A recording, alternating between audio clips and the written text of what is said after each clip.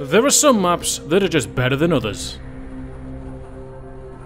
Here are the top 5 multiplayer maps in Populous at the beginning.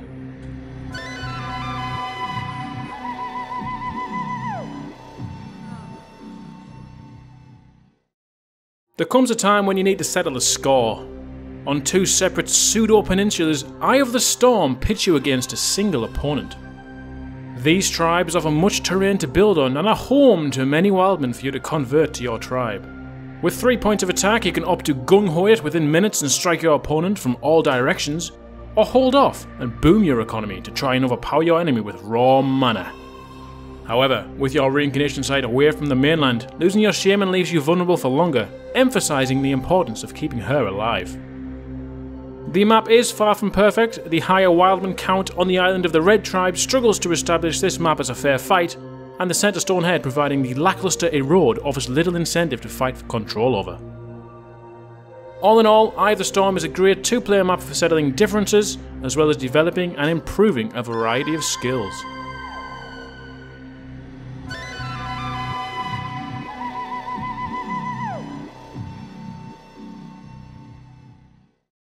There was a time in Populous history that when you wanted a nice relaxing game, or you didn't want to wait for a 4th player, you could suggest a 3-player map without being told STFU +1.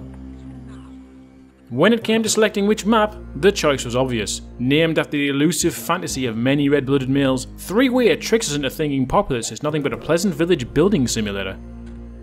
With its pleasing to the eye textures, calming atmosphere and secluded islands, you could be forgiving for thinking this map is all about romantic boat rides and sharing stories by the fire.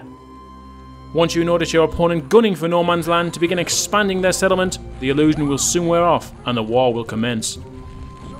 3-Way is a fun little map that is suited for experimenting with different restrictions, and that offers a lot of replay value.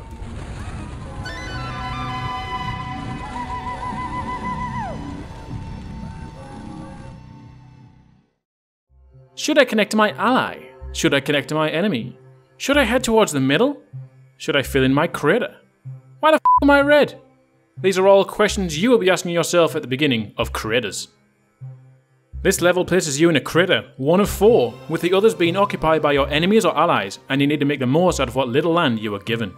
With few wildmen and fewer trees, the map still plays at a surprisingly fast pace. More trees are available on nearby islands, and the centre of the map is home to an abundance of wildmen, as well as a handful of trees.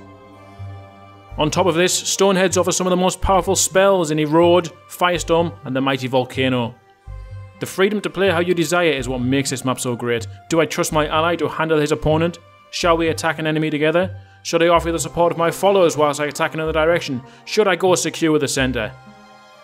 Securing the centre of the map can be a game changer, and whilst Bullfrog incentivised this on many of the maps, on Craters they got the balance just right.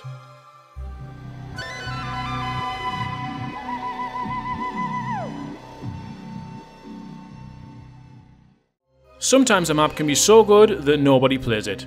Dead Sea is a map that holds no player's hand. Right from the go, you are at war with your opponent. Starting within a valley, you must head out into the wasteland where you expand your settlement, convert wildmen to your tribe, and attempt to secure important positions.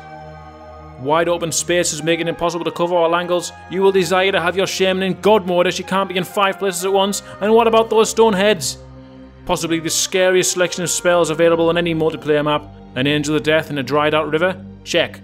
Earthquake that can devastate a poorly constructed settlement? Check.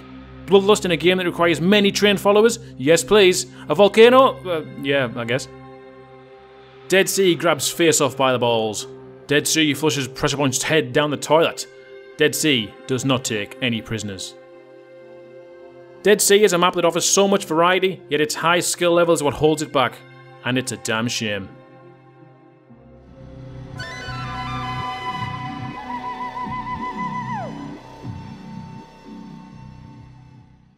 If you were to ask a group of Populous players what the most intense and most enjoyable map was, you would hear answers like Face Off, Craters, and Sesame Near Palace. And whilst only one of those could be correct, the vast majority of players would say Pressure Point. Simple on paper, Pressure Point has you play on higher land, where trees and wildmen are available all around you and your enemy is close by. Teams are equal distance apart, connected via strips of land directly towards the enemy base, and via the centre of the map, a location that is pivotal in securing the win. Easy to learn, but difficult to master. A player's overall skill level can be determined by how well they play on this map, and it is for this reason you will see Pressure Point used as a way to end all disputes. I'm better than you. 1v1 PP. F4 doesn't count. 1v1 PP. The Earth is flat. 1v1 PP. It's true that this level can offer the most intense action amongst equally skilled players, where games can last hours and the land can be unrecognisable by the end. In fact, the map can be so intense that the game will break. Pressure Point allows for varying strategies, though not as many as previous entries. They are playstyles that epitomise what Populous Beginning is all about. Do you agree? Do you disagree? Let me know, and if you want to see some other top 5 videos of Populous Beginning, let me know your suggestions in the comments below. If you liked the video, leave a like. And if you're new to the channel, maybe subscribe. You can see more content like this in the future. Thanks for watching, guys. Take care.